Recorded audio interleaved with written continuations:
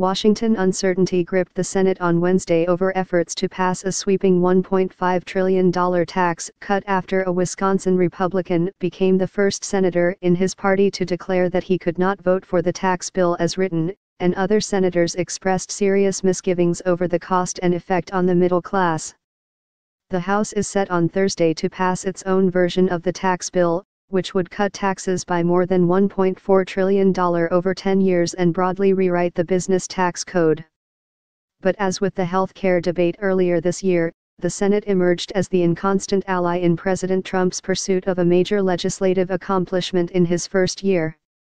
Senator Ron Johnson, Republican of Wisconsin, came out against both chambers' tax plans on Wednesday, saying that the bills favored corporations over small businesses and other so-called pass-through entities, whose owners pay taxes on profits through the tax code for individuals.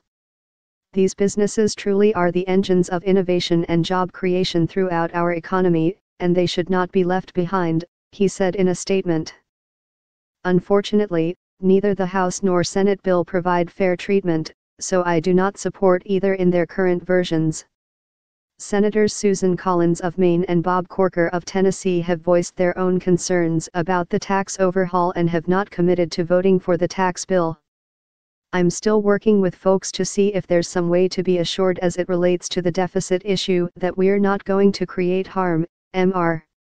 Corker said. There's other senators who themselves want to ensure that we're doing something to strengthen our country relative to the deficits. He added, I'm not a yes, I'm not a no. With the House expected to pass its tax legislation, the fate of the overhaul fell into the hands of Republican senators, who grappled with the dangerous political prospects of passing a bill that critics said could undermine the health care system and favored companies over the middle class. The Senate has played the spoiler before. The House passed a repeal of the Affordable Care Act in May, only to see it fail in the Senate twice. Republican and Democratic senators clashed on Wednesday over changes the Republicans had made to their ambitious tax legislation late Tuesday night, including adding a provision to repeal the Affordable Care Act's requirement that most people have health coverage or pay a penalty. Republicans also made the tax cuts for individuals temporary, to comply with Senate procedural rules requiring that the tax plan not add to the deficit after a decade. Senate Republicans, eager for a major legislative achievement after the Affordable Care Act debacle, have generally been enthusiastic about the tax overhaul. But given the party's slim 52-48 majority in the Senate, the reluctance of even a handful of Republican senators has left open the possibility that the tax bill will be further changed or face failure.